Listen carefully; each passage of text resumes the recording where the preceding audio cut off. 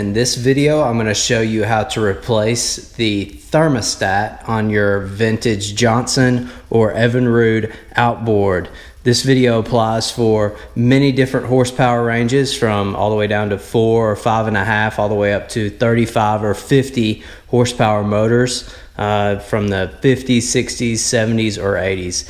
This is a very quick and easy procedure anyone can do. The part numbers for your year and horsepower are in the video description. Make sure to check that out. Also, make sure to click the subscribe and the thumbs up button if this video helps you out. This is a 1979 Evinrude 6 horsepower, and the thermostat is located underneath this cover. This cover is very similar to a lot of years and horsepower. However, on some of the later 25 or 35 horsepower, the thermostat is located near the head, the engine head, or recessed in this general vicinity. This is a picture or a diagram showing you the general location. The first step you want to do is remove the cover. Once you remove the cover, you want to make sure that the gasket comes with it.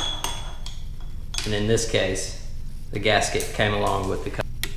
Here's your thermostat. It might take a little prying in order to get it to come loose, but it should come loose pretty easily.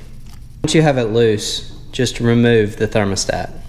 Make sure you remove any debris that you find inside of this chamber here, and make sure you clean off these surfaces really well, along with cleaning off this surface after you remove the gasket.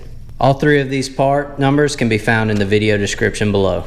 The easiest way I know how to install the top grommet is to slide it from the bottom. Once you have it on the bottom, you can bring the edge up over, and after a little patience, you can slide it on all the way around.